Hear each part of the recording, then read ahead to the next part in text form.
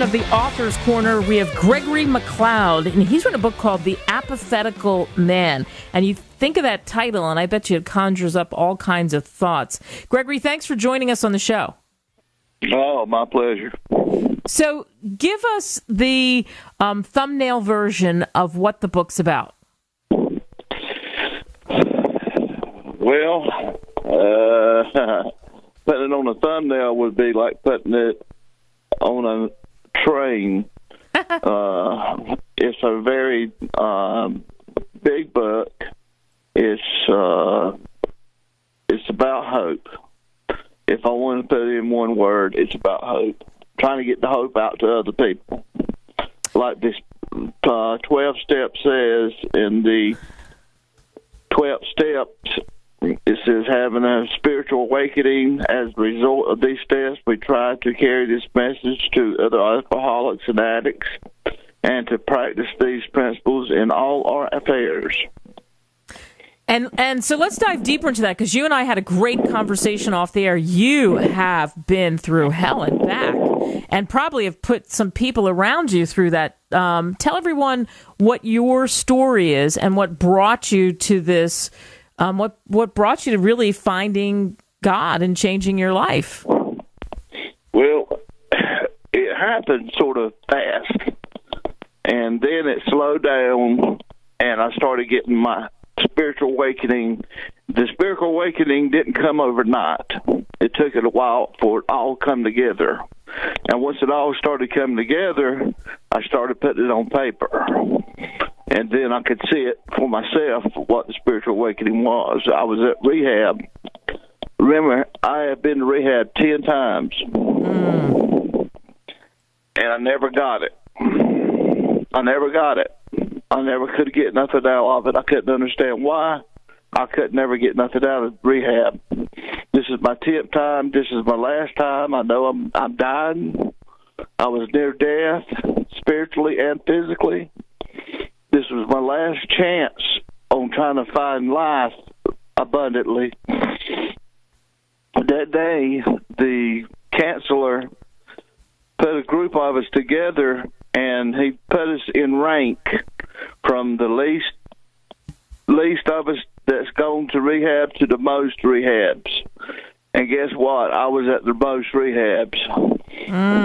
And the question was asked, he asked two questions. He asked, what can this rehab do for you? And what do you want out of this rehab? Miss Katie, as soon as he said that, I was down on the floor. Because nobody's ever asked me that question. What do I need?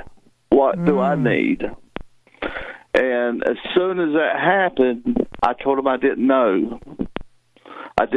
And immediately I felt scales come off my body. I felt weights come off my body. Because I knew that it wasn't all physical now, it's spiritual. I've been fighting a spiritual battle more so than a physical battle. And you didn't know that until you were asked that question, because you kept coming back to the well to try to figure out what was wrong. And when you and I talked, we talked about when you were a kid. You're talking about being 14 years old. For everybody listening, the magnitude of this, you were a full-blown alcoholic and drug user at that point, and this was where your life was headed. So once that question happens, then how did that drive you into the direction of finding, wow, this is my spiritual awakening, this is what I was lacking? It hit me so hard because I never knew that it could be spiritual. I thought I knew God. I thought I had everything under wraps, but I didn't know Him. I didn't know Him like I was supposed to know Him. And that's the reason why I kept going back to the well, back to the well, back to the well, back to the well. But I say the big hole, death, because I didn't grasp onto it during those other 9 times until this last time did I grasp onto it, and it was spiritual. all the other times, my whole life, 40 years of using, 45 years of using, I never could get it. And even the steps, the 12 steps are right there in front of me, and I never could get it. Wow, and then you finally do. You finally do. Right. And I want to tell everyone that your book is called The Apathetical Man. We're speaking to Gregory McLeod. You can get it on Amazon because I know there's people out there struggling. And once that happened, because, you know, the people around you, there's always doubters. When you're talking about 45 years of that, did people notice the change? Have they noticed this giant change in you and asked? Yes. You're like the walking postcard for this now. Yes, they did. They were so proud that I got a spiritual awakening. I was back in church, and people looked at me like, God, who is that? Oh, I'm Greg. What happened to you? I've been resurrected from the dead. Yeah. Because it really felt like I've been resurrected from the dead. Wow. What's the best part of that? That has to feel good. How long have you been clean? Right now, I've been clean 15 years. Wow. That's great. Yeah. Yes. And the purpose of the book is to give hope to other people out there, right? Yes. This book is based on hope. It says that to all living there is hope, for a living dog is better than a dead lion. So if you're living, there's hope. If you're alive, there's no more hope. If you're dead, if you're dead, there's no more hope. If you're alive, there's hope, no matter what you are. Wow. Was it tough to write the book?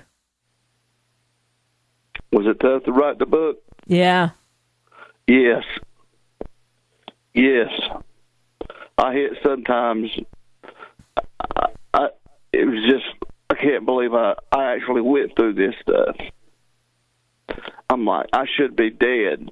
Right. I should be dead.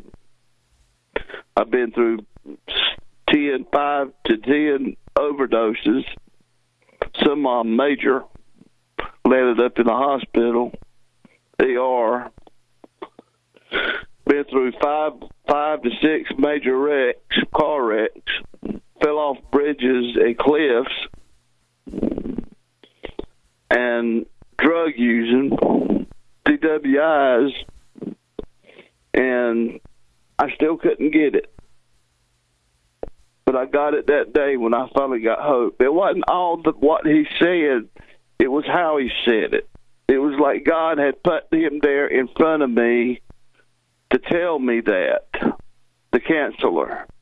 It was like he had put him there at that split moment to tell me, hey, this is your day. This is your spiritual awakening. Take it or leave it. And I took it. I jumped on it.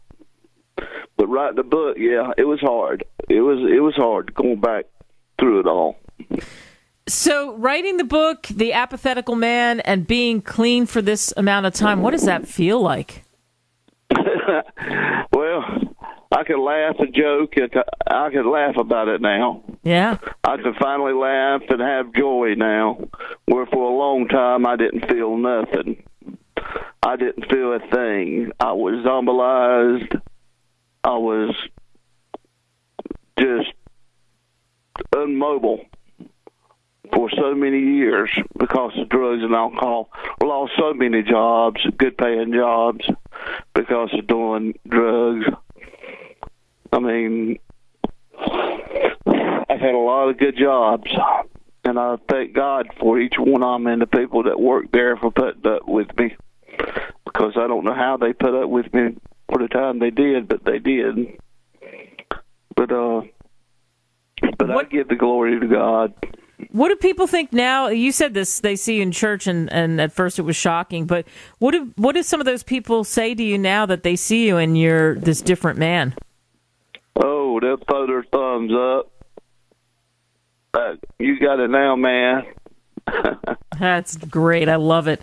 I love it. And you said this already. We talked about the Apathetical Man. You can get it on Amazon, and it offers hope, and that, there's the spiritual awakening if you read the story, because that's an amazing, amazing story.